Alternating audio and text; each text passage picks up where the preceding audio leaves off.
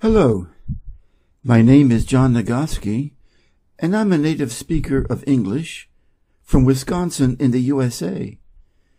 I would like to introduce to you my English reading channel with questions and answers. The Science of Getting Rich by Wallace D. Wattles. Chapter 4. The First Principle in the Science of Getting Rich. Thought is the only power which can produce tangible riches from the formless substance. The stuff from which all things are made is a substance which thinks, and a thought of form in this substance produces the form. Original substance moves according to its thoughts. Every form and process you see in nature is the visible expression of a thought in original substance. As the formless stuff thinks of a form, it takes that form. As it thinks of a motion, it makes that motion. That is the way all things were created. We live in a thought world, which is part of a thought universe. The thought of a moving universe extended throughout formless substance, and the thinking stuff moving according to that thought took the form of systems of planets and maintains that form. Thinking substance takes the form of its thought and moves according to the thought. Holding the idea of a circling system of suns and worlds, it takes the form of these bodies and moves them as it thinks. Thinking the form of a slow-growing oak tree, it moves accordingly and produces the tree, though centuries may be required to do the work.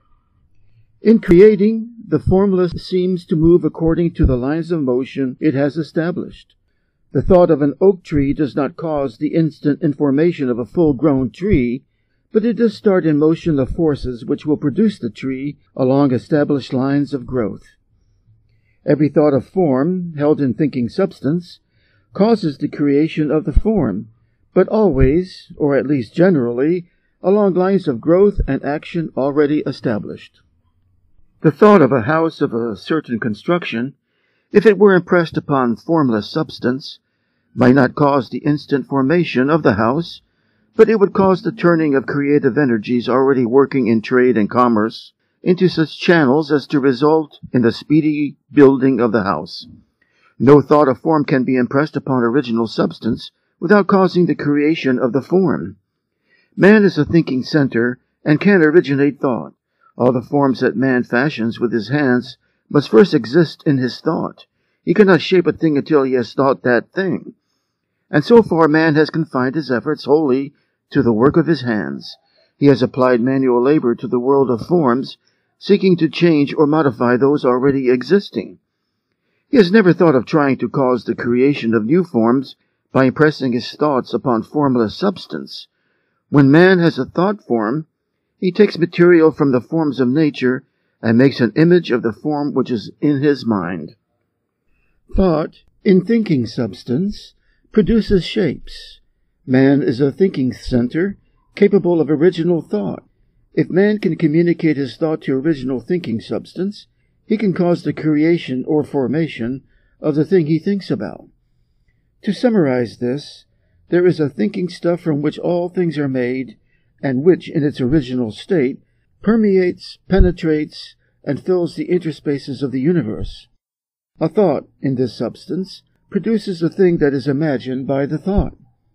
Man can form things in his thought, and by impressing his thought upon formless substance, can cause the thing he thinks about to be created. It may be asked if I can prove these statements, and without going into details, I answer that I can do so, both by logic and experience. Reasoning back from the phenomena of form and thought, I come to one original thinking substance, and reasoning forward from this thinking substance, I come to man's power to cause the formation of the thing he thinks about. And by experiment, I find the reasoning true, and this is my strongest proof. If one man who reads this book gets rich by doing what it tells him to do, that is evidence in support of my claim. But if every man who does what it tells him to do gets rich, that is positive proof until someone goes through the process and fails. The theory is true until the process fails, and this process will not fail. For every man who does exactly what this book tells him to do will get rich. I have said that men get rich by doing things in a certain way, and in order to do so, men must be able to think in a certain way. A man's way of doing things is the direct result of the way he thinks about things. To do things in a way you want to do them, you will have to acquire the ability to think the way you want to think. This is the first step toward getting rich. To look upon the appearance of disease will produce the form of disease in your own mind, and ultimately in your body, unless you hold the thought of the truth, which is that there is no disease, it is only an appearance, and the reality is health. To look upon the appearances of poverty will produce corresponding forms in your own mind, unless you hold to the truth that there is no poverty, there is only abundance. To think health when surrounded by the appearances of disease, or to think riches when in the midst of appearances of poverty, requires power, but he who acquires this power becomes a mastermind. He can conquer fate, he can have what he wants. This power can only be acquired by getting hold of the basic fact which is behind all appearances, and that fact is that there is one thinking substance, from which and by which all things are made. Then we must grasp the truth that every thought held in this substance becomes a form, and that man can so impress his thoughts upon it as to cause them to take form and become visible things. When we realize this, we lose all doubt and fear, for we know that we can create what we want to create. We can get what we want to have, and can become what we want to be. As a first step toward getting rich, you must believe the three fundamental statements given previously in this chapter, and in order to emphasize them, I repeat them here. There is a thinking stuff from which all things are made, and which, in its original state, permeates, penetrates, and fills the interspaces of the universe. A thought in this substance produces a thing that is imaged by the thought. Man can form things in his thought, and by impressing his thought upon formless substance, can cause the thing he thinks about to be created. You must lay aside all other concepts of the universe than this monistic one, and you must dwell upon this until it is fixed in your mind and has become your habitual thought. Read these creed statements over and over again. Fix every word upon your memory, and meditate upon them until you firmly believe what they say. If a doubt comes to you, cast it aside as a sin. Do not listen to arguments against this idea. Do not go to churches or lectures where a contrary concept of things is taught or preached.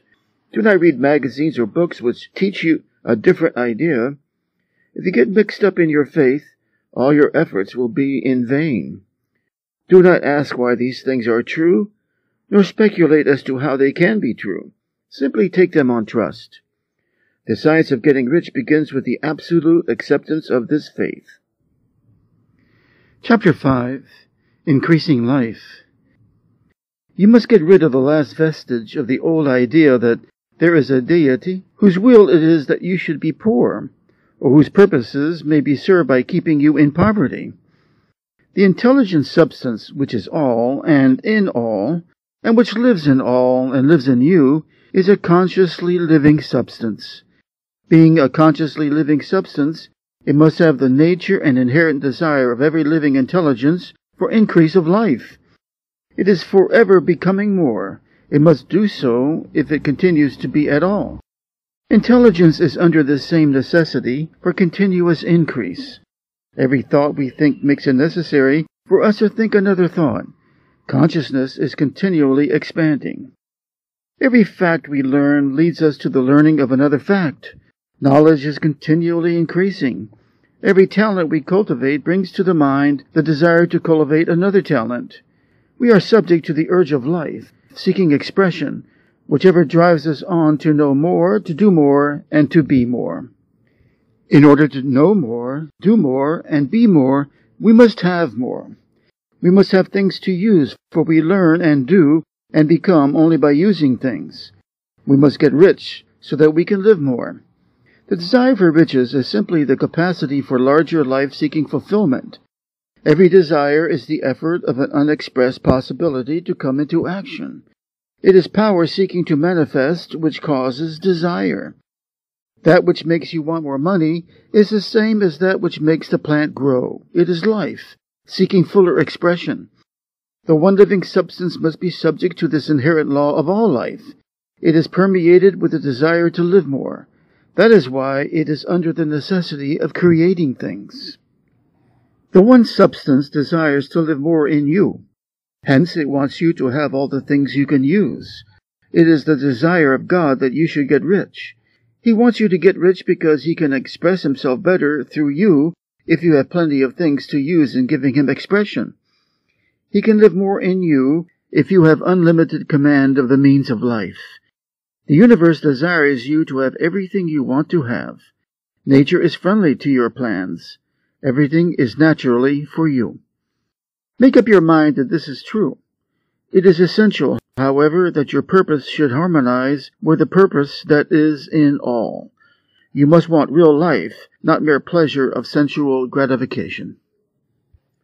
Life is the performance of function, and the individual really lives only when he performs every function, physical, mental, and spiritual, of which he is capable, without excess in any. You do not want to get rich in order to live swinishly, for the gratification of animal desires. That is not life.